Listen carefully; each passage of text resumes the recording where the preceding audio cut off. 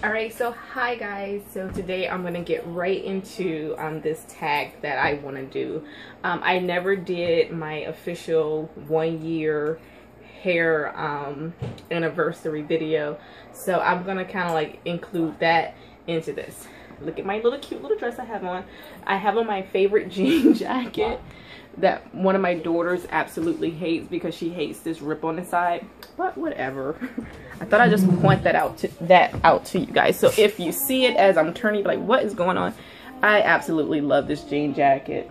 So I don't care if it's ripped or not. I think the rips give it more character. I'll try to. Okay guys, so this video is actually a tag. I will try to remember to put the name of the person I got this tag from. I really like this tag video. So she said that anyone can do it. So I'm also going to say that if you're watching, you can, you know, tag yourself and do the video as well. Okay, so the reason why I wanted to do this, because the questions are just, you know, like good icebreakers. Especially since I feel like I'm new to YouTube. I've been on it for like a year now, and I think these are cute questions, you know, about your hair, your journey, and things like that, your favorite products and stuff. So I thought it was a cute little tag to do. So the first question would be, why did I start my hair journey? So I started my hair journey last year, January, when I noticed that there was a patch of my hair back here that was breaking off because I had been stretching my relaxers a little bit longer than I normally do, and my hair started to break because of that. And then June, I did the big chop, or I did, you know, the semi big chop by cutting off the relaxed ends.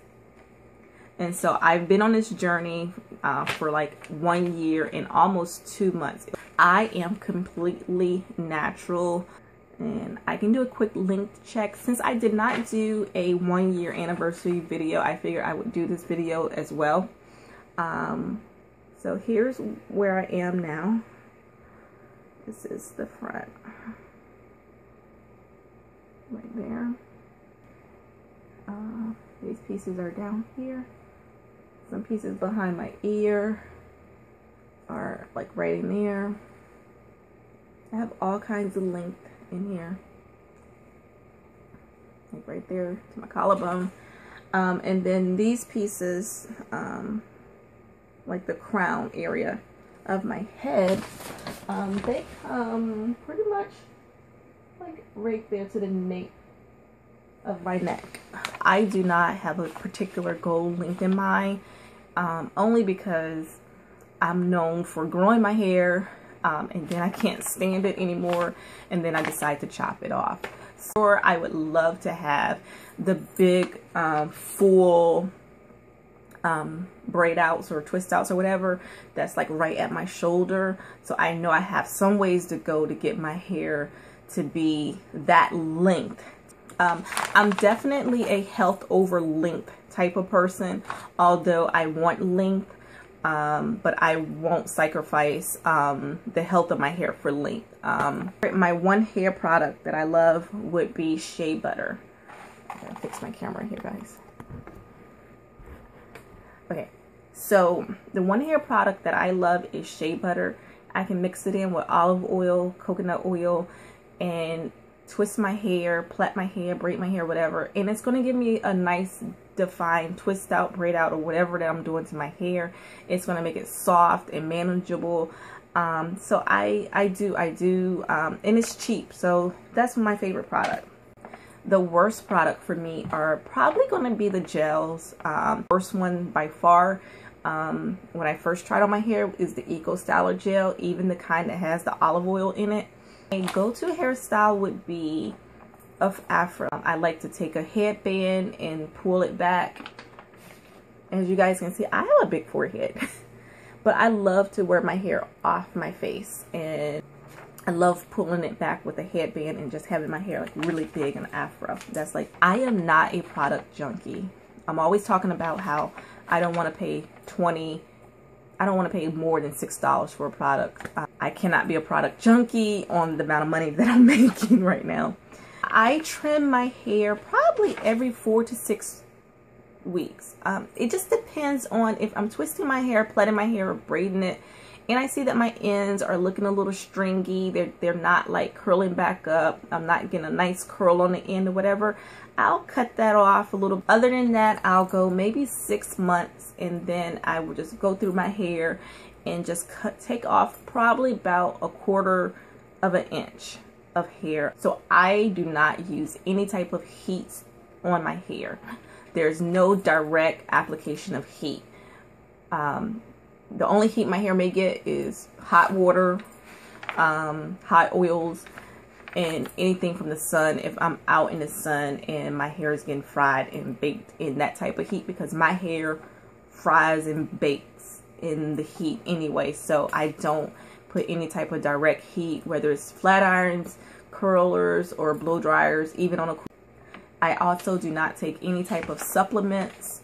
My favorite oil would be olive oil, followed closely by coconut oil, but olive oil ranks really high with me. That was one of the first oils I was introduced to, and it has by far done the best in my hair. My hair crush would be Beauty Cut Right, because when I first got on YouTube last year and I was just going through different videos, I was so amazed at the fact that she was cutting, she was doing that tapered, like dope haircut herself. So I just crushed on her hair for a very long time, and I still do. I love her hair. Okay, my wash day routine can be anywhere from 10 minutes because I do not plan things that well. So it could take me 10 minutes to all day long. I'll wake up in the morning some days when I know the night before I should have prepped my hair, and I will find myself in the shower deciding to wash my hair 1 hour before I have to go to work. And yes, I said I have 4C type of hair.